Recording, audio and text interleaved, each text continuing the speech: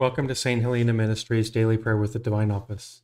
Today is Wednesday of the 29th week in Ordinary Time. I'm Patrick. This is my beautiful bride, Charlotte. Hi. Let's get started. Lord, open my lips. And my mouth shall declare your praise. Come, let us worship before the Lord, our Maker. Come, let us worship before the Lord, our Maker. Come, let us sing to the Lord and shout with joy to the rock who saves us. Let us approach him with praise and thanksgiving and sing joyful songs to the Lord. Come, let us worship before the Lord, our Maker. The Lord is God, the mighty God, the great King over all the gods. He holds in his hands the depths of the earth and the highest mountains as well. He made the sea, it belongs to him.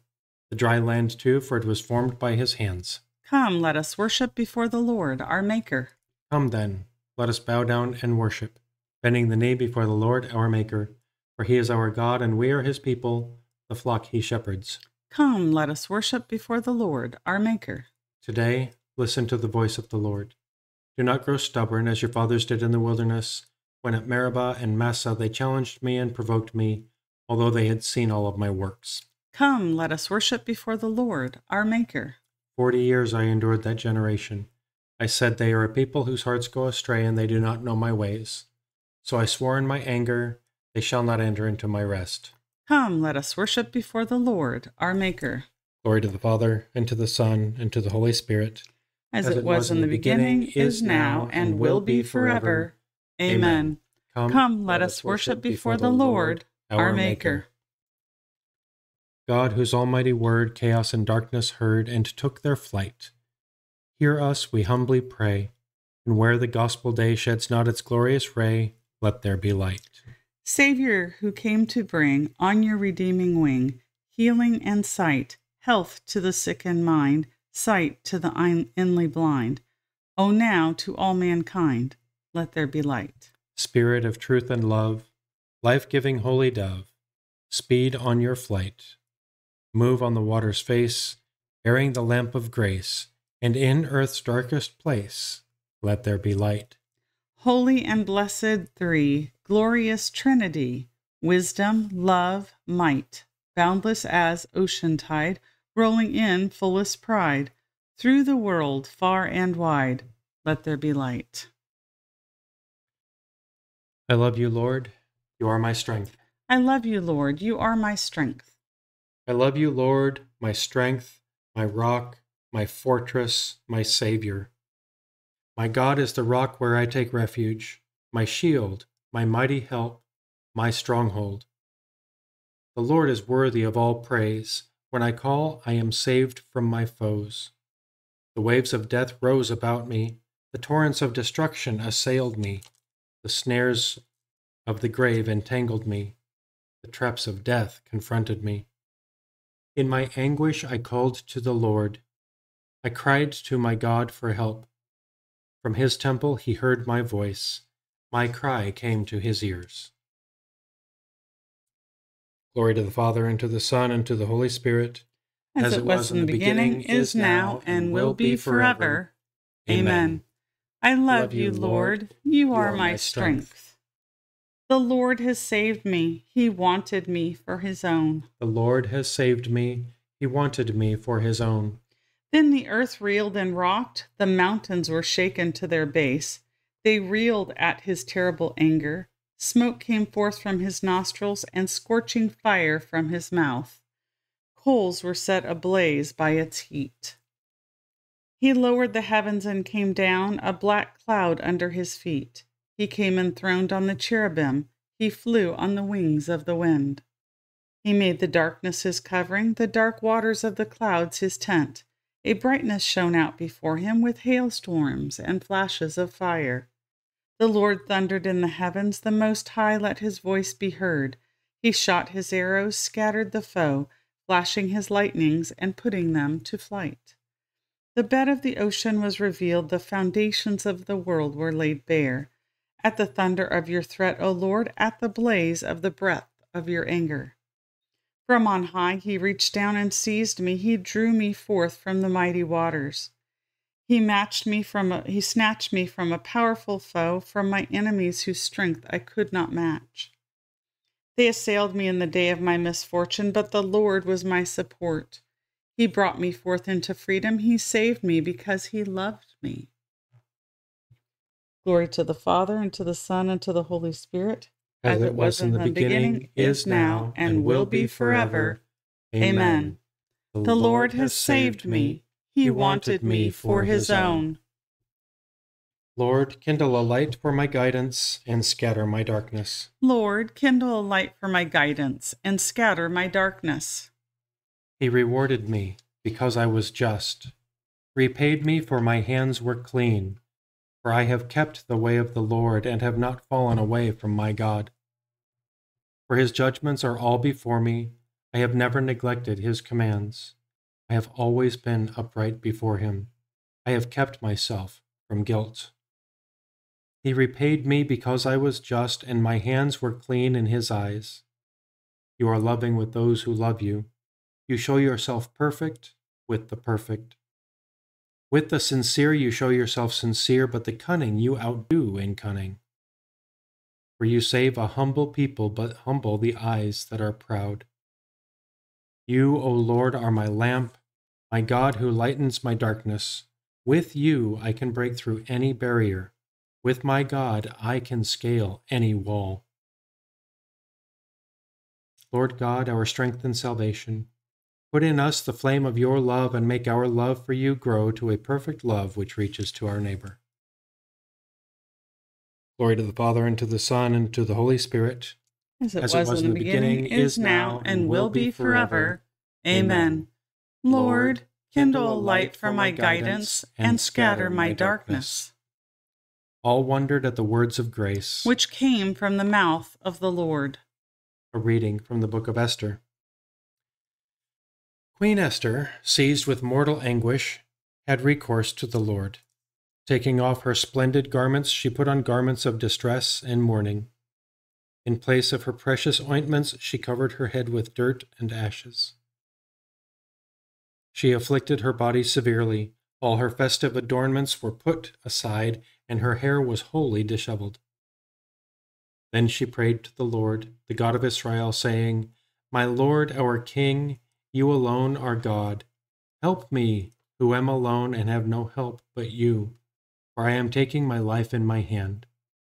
As a child, I was wont to hear from the people of the land of my forefathers that you, O Lord, chose Israel from among all peoples, and our fathers from among all their ancestors as a lasting heritage, and that you fulfilled all your promises to them. But now we have sinned in your sight, and you have delivered us into the hands of our enemies, because we worshipped their gods. You are just, O Lord. But now they are not satisfied with our bitter servitude, but have undertaken to do away with the decree you have pronounced, and to destroy your heritage, to close the mouths of those who praise you, and to extinguish the glory of your temple and your altar, to open the mouths of the heathen to acclaim their false gods, and to extol an earthly king forever. O Lord, do not relinquish your scepter to those that are not. Let them not gloat over our ruin, but turn their own counsel against them, and make an example of our chief enemy.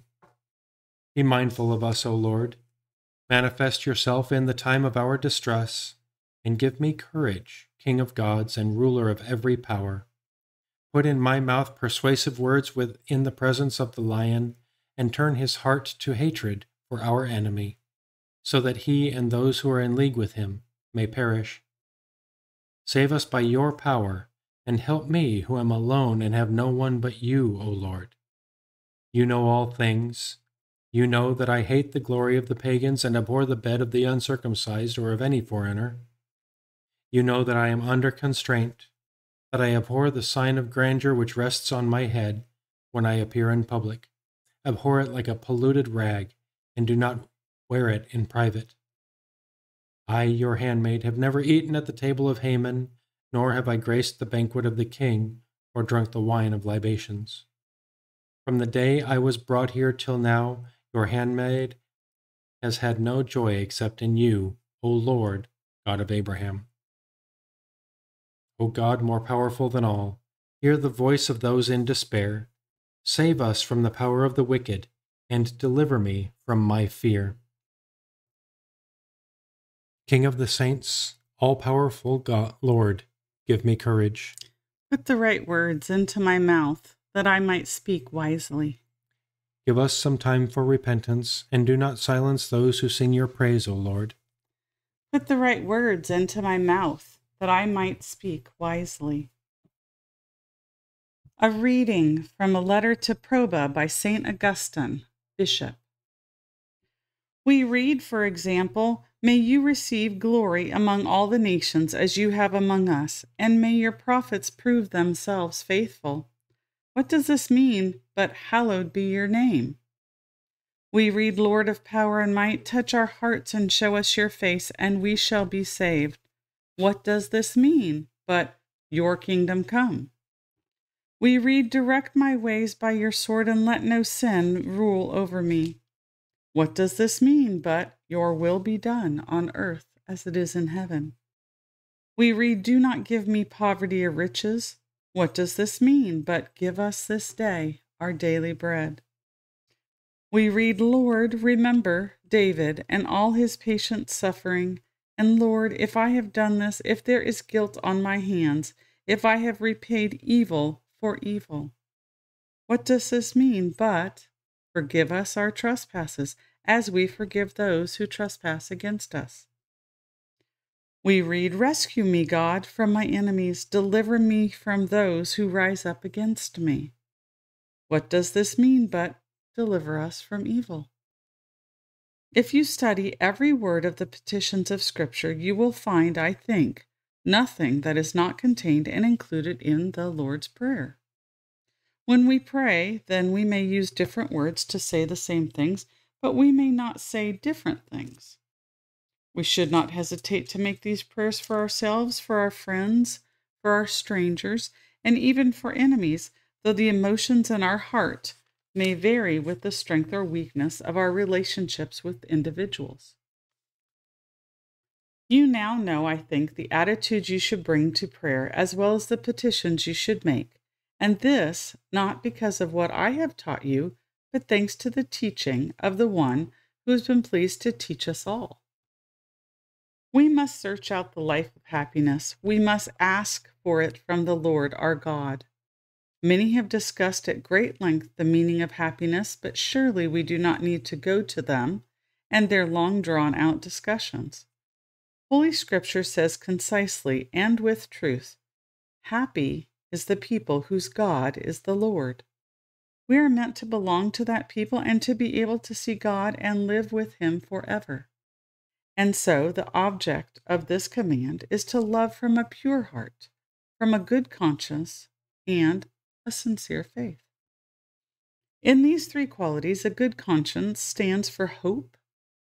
Faith, hope, and love bring safely to God the person who prays, that is, the person who believes, who hopes, who desires, and who ponders what he is asking of the Lord in the Lord's Prayer. Listen to my prayer, O Lord. Hear my cry for help. O God, you will not scorn the prayers of the poor. Listen attentively to my plea for help. O God, you will not scorn the prayers of the poor. Let us pray. Almighty and ever-living God, our source of power and inspiration, give us strength and joy in serving you as followers of Christ, who lives and reigns with you and the Holy Spirit, one God, forever and ever. Amen. Let us praise the Lord. And give him thanks. Thank you for praying with us today. Don't forget to join us for our Sunday Rosary at 6 p.m. Eastern every Sunday on our YouTube channel. Please also like, share, follow, and subscribe on whichever platforms you use. We're still pursuing that 750 subscribers before the end of the year. Pray for us and know of our continued prayers for you. Have a blessed day.